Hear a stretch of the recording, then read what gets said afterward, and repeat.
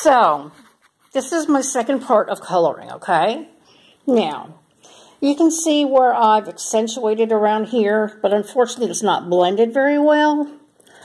I have a colorless blender, which kind of helps to blend that in and make it not so obvious. Look at how that is over here. That's not very good. Of course, this is an older... And then, see how we just kind of do it a little bit darker around the hairline, just to give the illusion of a shadow. Okay. And then over here, the shoulder's going to be darker. So we'll take the colorless blender and make that a little bit more, you know, even looking. Same thing with this arm. It's going to have a shadow on it because it's in the back. Okay. Yeah, I didn't really blend this very well, but that's the thing. You know, you do the harder stroke, but then you use the colorless blender to make it look a little bit more natural. See? And then you can see how I did with the dress. And I just take the colorless blender and try to make it look a little bit not so, you know, not so harsh with the lines. See, so you can see, you know, the blender helps blend it out and makes it not look so harsh. See? It kind of helps out with those harsh lines and such.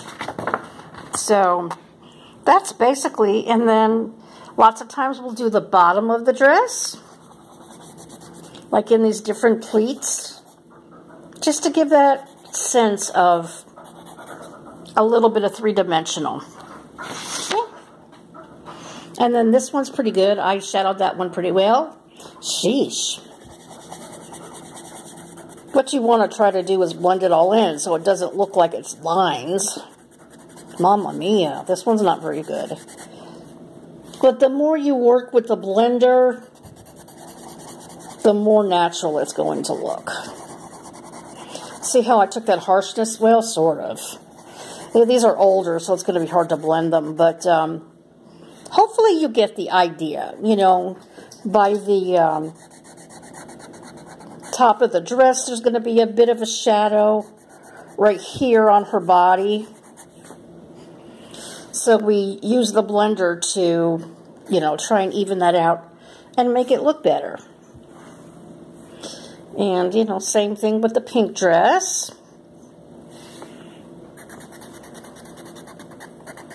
See, some of these look a little bit harsh.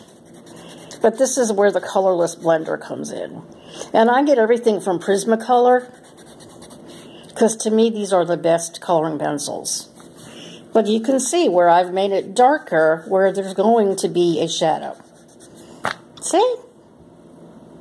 So hopefully you get the idea. I love doing this. Like I say, they're very, very intricate. And it takes a lot of work.